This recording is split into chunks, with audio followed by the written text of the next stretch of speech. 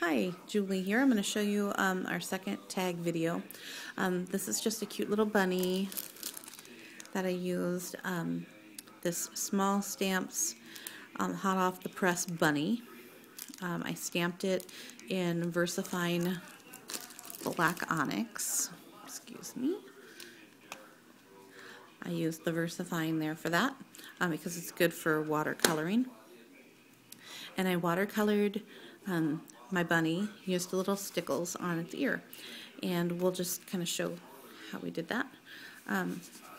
So I stamped it again with that VersaFine, and I thought I would use my Inktense pencils. I have a little container here of my Inktense pencils. They're not exactly a watercolor pencil, they're a watercolor ink pencil. The colors are way more vibrant than a typical watercolor. My only thing that I had with them is that it was difficult to know the color based on the color of the pencil on the back. For instance, this one says it's fuchsia, and you can see how it looks pretty dark. That's what fuchsia ends up looking like when it is blended with water. So I wanted to have this little chart so I knew what the colors actually looked like when they were with water. Okay, so back to the tag here. I am using Willow and Tan. Willow is going to be the darker brown. And I'm going to start by coloring in with decent amount of pressure on the spots that I think would be a little darker.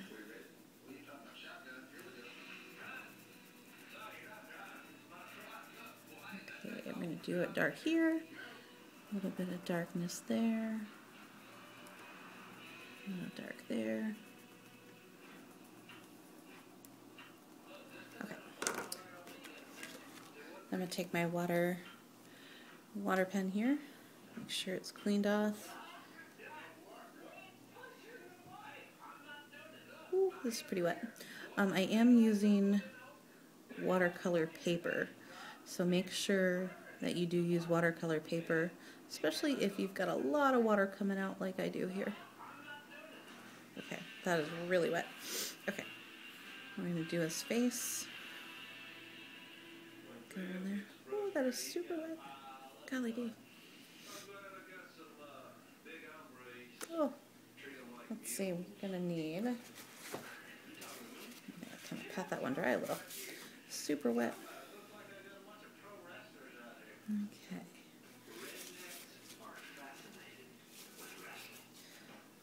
Now I'm going to do his hands.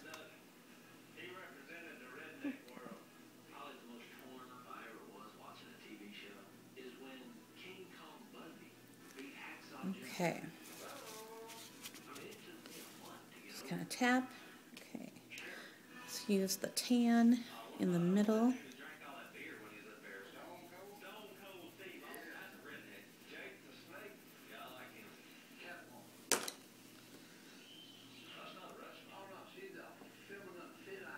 Alright. Do this one here. Gosh, this pen is just super wet. Okay. And now I'm just going to go back in with the Willow and just add some more direct color. What I can do is just get my pencil wet there. Oh.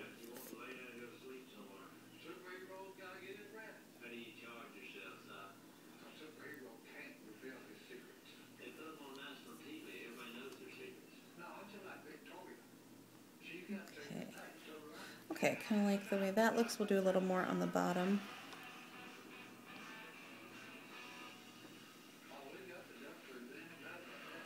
Okay, but I got a little splatter on there, and we'll just do a color in the background.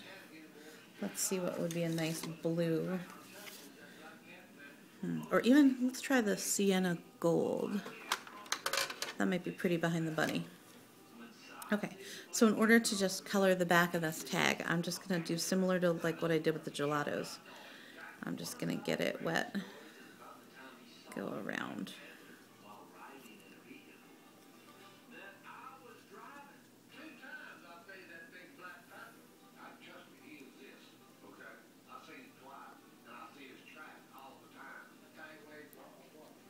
Watercoloring with these is just kind of fun to play with.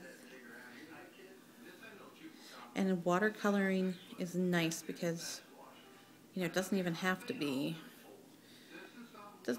perfect. That's what's good about it, because I'm far from perfect at it. But I kind of like the background filled in a bit.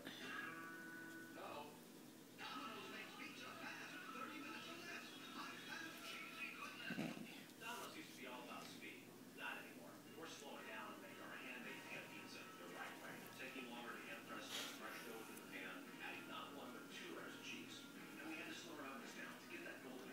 Little, makes it kind of like a monochromatic a little bit. Maybe we want to add a little purple in there. Let's see. Deep rose, if I could find it, would be kind of pretty. What is this one? Red violet. What does red violet look like? Let's see. Oh, red violet would be pretty. Let's do that one. I'm going to add that there.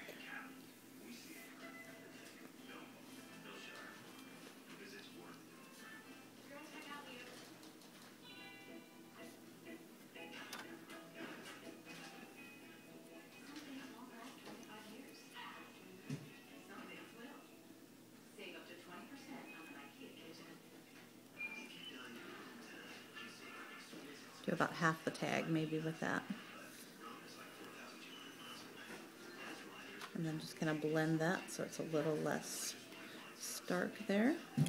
Okay, and then we've used our Inktense pencils to make a tag.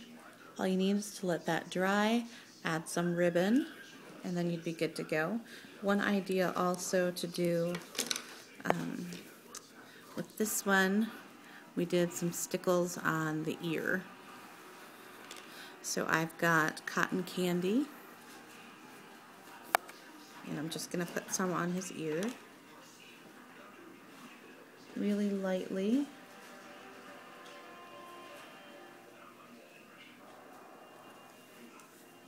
And then when it dries, it'll have a nice little peakishness there. Okay. So that is our tag using the Inktense pencils. Thanks for watching.